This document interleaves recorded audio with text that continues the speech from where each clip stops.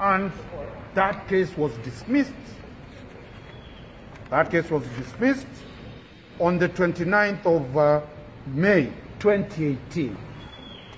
The gun was released to our client, the second accused person. This was a case where private business interests and other state agencies were witch hunting our client for the sole purpose of picking the gun and taking away the gun. That having succeeded, we were given an order to take to the Firearms Licensing Board.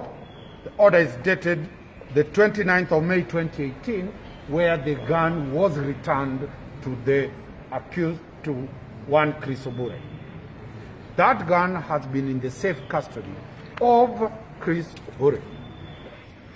The DPP has now approved charge to charge Chris Obure. The CCTV footage that was aired by Citizen TV is very clear that the gun was stolen by his bodyguard. He was nowhere. He was at Kempinski when the alleged murder was done. The CCTV footage captures the bodyguard, the first accused person, taking the gun at 6 in the morning very early, returning it at the night, dusting the gun, wiping the gun, taking a bullet and replacing the bullet that had done the job. And therefore, the DPP and the DCI, within their battles that they are facing, they have decided to charge our client. We are objecting that under the law, Chris Obure should be a state witness. He should not be an accused person. The evidence that was there was not presented to the DPP.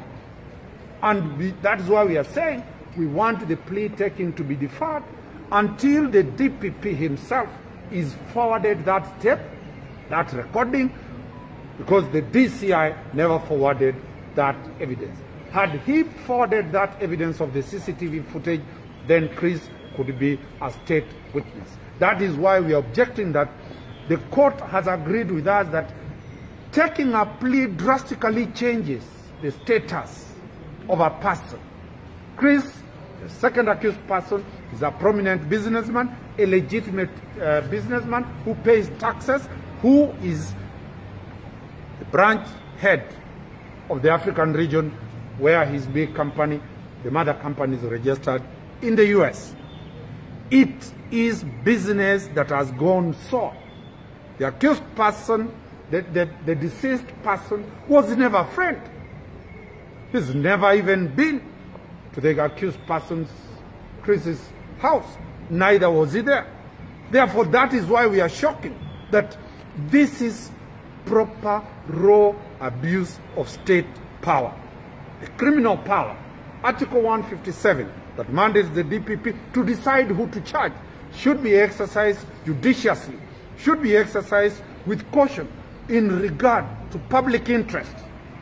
And let us not have trumped charges being brought against the second accused person. We shall deliberate the matters tomorrow. The court has listened to us and given us a deferral for those issues to be dealt with.